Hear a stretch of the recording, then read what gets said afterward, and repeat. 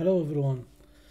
Now in this video I just wanted to talk about VSC Toolset, which is one of those tools which I really think is either underrated or people not a lot of people know about, but I think it's one of those really great tools that you should start using. Now I'm gonna just show you one example, but I'll add more later, but I just wanted to give you one example about how we can take advantage of this. Now let's assume you have a case where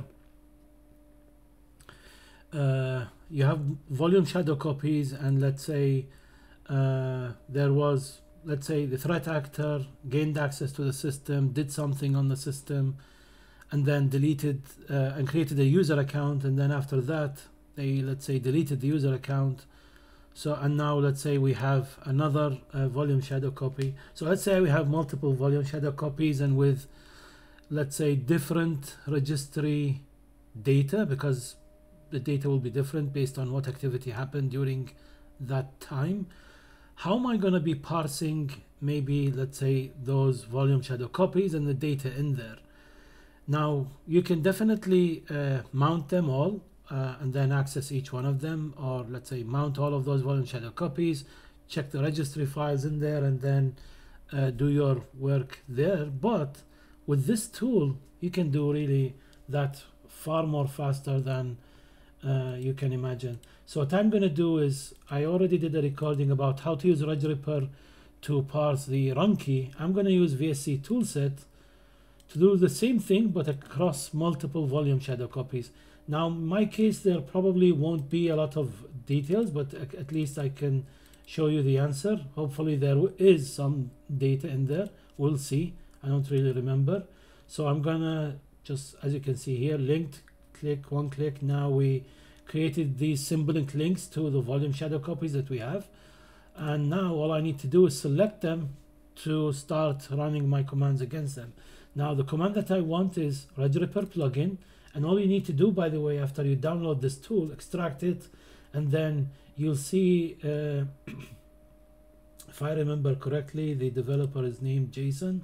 I apologize if that's not your name, but I think Jason was the person behind it. Anyway, sorry Jason if that's not your name.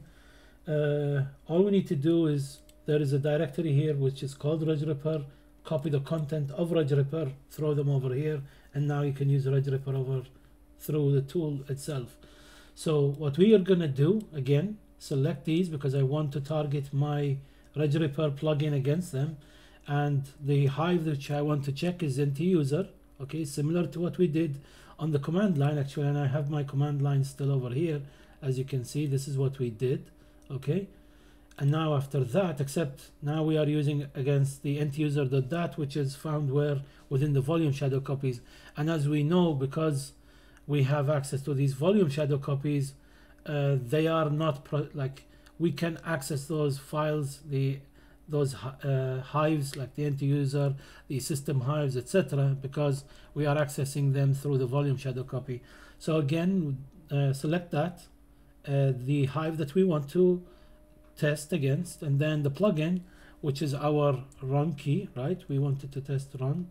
So if we go down and then select run, similar to what we did, and now all we need to do, you can either select the user that you want, so you can say which user that you want. So if, let's say I want to say IE user, which is the one I want to test, but in all of these three volume shadow copies, and now I hit run.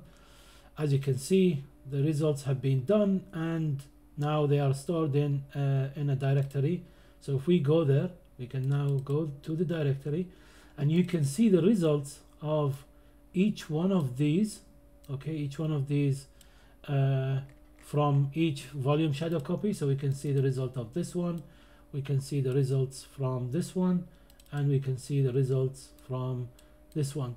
So this is just an example to show you that how we can, like in one single command, we parsed 3 NTuser.dats which are found in different volume shadow copies. Again, it's not just about run. You can use, let's say, user assist. So let's do user assist just for example. So user assist again, and we want for this user. So I'm going to do clear and run. Now it's going to give me all of the user assist from each one of these volume shadow copies and store them in an output file. And now I can go look at the user assist which was found in this volume shadow copy. See, we can see there, in this case we had I'm a malware case. Now this is just for testing purposes. So, but over here, as you can see, we don't have that.